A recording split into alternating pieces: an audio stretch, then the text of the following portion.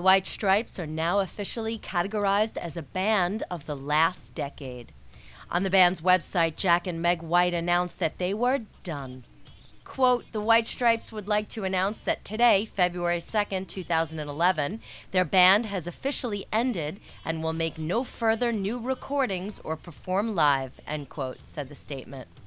Some have speculated that Meg's anxiety issues may have been to blame, but the band has hinted some other causes. Quote, the reason is not due to artistic differences or lack of wanting to continue, nor any health issues, as both Meg and Jack are feeling fine and in good health. It is for a myriad of reasons, but mostly to preserve what is beautiful and special about the band and have it stay that way, end quote. They did say that they will continue to release vault albums through their record label, Third Man Records.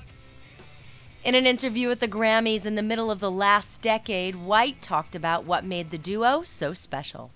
One of the points of the band was to show people that it doesn't take much to do what people want. It's a melody of, storytelling, melody, and rhythm. Those are those three components that people want. We're stripping it back to what the bare essentials, those three components. But that is the whole point of the band, to just bring things down to a very simple level of vocal, melody, rhythm, and storytelling. And that's what people appeal to most, I think. The guys hope fans aren't sad as the statement continues. Quote, both Meg and Jack hope this decision isn't met with sorrow by their fans, but that it is seen as a positive move done out of respect for the art and music that the band has created. It is also done with the utmost respect to those fans who've shared in those creations, with their feelings considered greatly, end quote.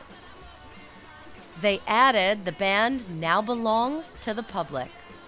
Quote, the White Stripes do not belong to Meg and Jack anymore. The White Stripes belong to you now, and you can do with it whatever you want. The beauty of art and music is that it can last forever if people want it to.